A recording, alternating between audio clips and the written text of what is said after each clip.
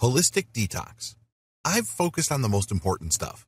Have you noticed that up to this point I haven't talked about physical detox? It's because physical detox is the least of your worries. The physical issues that you may have, the financial problems that you are struggling with, the sexual issues that you may be grappling with, all of these are just icing on the cake. This is the tip of the iceberg. I'm focused on what really matters, which is your mental, emotional, and spiritual state. Fix those, and the tip of the iceberg changes dramatically. Fix what's inside, and the outside will take care of itself.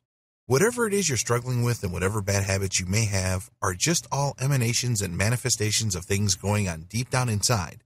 And this is why this detox system works from the inside out. I'm not saying that I will completely disregard the need for physical detox, but it's just one part of the equation. Start with a mental detox. Adopt meditation and mindfulness practices. Try these 3. You can easily find guides on these meditation mindfulness techniques online. I've listed these 3 since they are the most effective for me. 1. Count your breath. 2. Present object observation or single object observation. 3. Transcendental meditation. Use your increased mental focus to separate your feelings from your external stimuli. You don't have to get upset when your girlfriend says you're a loser. You don't have to immediately feel sad when you remember your mother abandoning your family for another man. You don't have to go off the deep end when that mental image of your boss verbally humiliating you in front of the 300 people flashes into your mind. Learn how to separate stimuli from habitual mental interpretation through mindfulness and meditation. Emotional detox. Actively let go or neutralize negative emotions. When you see, hear, or detect something that emotionally triggers you, consciously come up with an opposite reaction. For example, you're scrolling through your Facebook feed and you notice that your ex-boyfriend now has a new girlfriend and she is 1,000 times prettier than you. When you detect that spark of anger, resentment, hate, or envy because he's moved on, quickly counteract it with feeling happy for him, feeling happy for her. Share their joy. In Buddhism, depression is almost impossible because one of the skills you learn as a Buddhist is to share other people's joy. Be grateful for them. Practice gratitude. Be grateful for what you have. You may be on your deathbed at a hospital room with stage 4 cancer. Be thankful that you can still breathe. Be thankful that you can still have time even though it's very short. Be thankful that you have one final chance to put everything together so you go out with some sense of meaning and purpose. Whatever it is, be thankful. It's hard to find an unhappy person who is also ungrateful. It's almost impossible. Mentally detox by being in the moment. Mentally and spiritually detox by being in the moment. Transcendental meditation is good for this because TM melts your thoughts. You're not agonizing about things that happened in the past. All that is pointless because you can't change the facts of the past. The past is the past. It already happened. By the same token, you're not beating yourself up unnecessarily about things that have yet to happen. Why worry? It hasn't happened yet. Instead, you've trained yourself to focus on the moment. There's nobody to become. There's nothing to apologize for. There's nothing to be. There are no people to please. There's no need to be validated. You just are.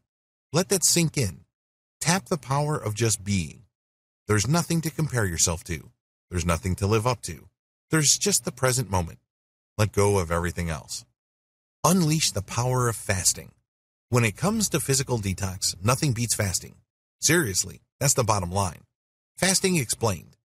Fasting is essentially letting go of solid food. Whether you stop eating for 1 day or 40 days, it's all about letting go of solid food. That's the classic definition of fasting. I suggest that you adopt a fast. There are many different variations of this. Different variations of physical fasting. You can do the classical fast, which is water only. You can do the juice fast. You can do the Daniel fast of the Hebrew Bible. Classic fast. Classic fasting simply means you drink only water. However, don't think that you're not eating when you are fasting. You may not be eating physical food, but you must eat spiritual food. This is why I suggest that you adopt a meditation practice, that you keep a journal, and that you watch what you feed your head while you're going through a fast. Feed your head inspirational things that push you to become a bigger and better person than who you think you are. Feed on things that break down your ego and crush your pride. Feed on things that destroy your ears and fill you with a tremendous sense of possibility. These are all mental and spiritual food. The great thing about fasting is that it enables you to hunger for this type of food, so the sustenance that you get becomes more important than physical sustenance that preserves your bones, tissues, and blood. The juice fast. There are many different variations of juice fasts. I suggest that you drink juice that is not all that sugary and satisfying. It should have some taste, but that's all.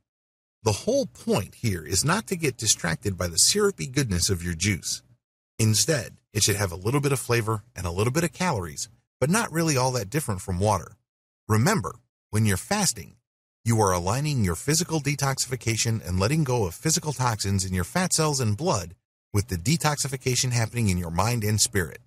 They have to line up, and this is how you regain your sense of integrity and wholeness. The Daniel Fast. The Daniel Fast is simply letting go of the most common foods that you eat and just eating only a specific type of food. The classic Daniel Fast from the Hebrew Bible is eating only vegetables, but you can use the keto version of the Daniel Fast, meaning you eat only eggs, high-fat foods, and zero carbs. If you're looking to lose weight and also turbocharge detoxification, the keto modifications of the Daniel Fast can do wonders. Time your fast right. If you're doing any kind of fast that involves ingesting calories, I am, of course, talking about the juice fast or the Daniel Fast, time your ingestion properly. One way to boost the effects that you get from holistic detoxification is to ingest calories only once a day. It's going to be very hard at first, but when it kicks, it's a beautiful thing because the discipline that you pick up while you are fasting and going through detox will help you for the rest of your life. You become a more disciplined and focused person. Keep repeating your detox schedule. If you're able to pull off a 1-day or 2-day detox, keep repeating it. Practice makes perfect. Repetition ensures that whatever insights and whatever freedom you have achieved will eventually start to kick in. Eventually, it will become permanent. The key is to keep going through this fasting and detox process. Scale up when it becomes comfortable. Once you think that things have gotten easy regarding the type of fasting you're doing, scale it up in terms of intensity or kind. For example, you started out with the Daniel Fast for 3 days. Try to go 10 days, then 21 days. Once you've mastered the Daniel Fast, then move on to a juice fast. Scale that up and then go to a classic fast. There's always room for improvement. For more free educational content, visit learnforfree.biz. Content produced and distributed by AllSuperInfo.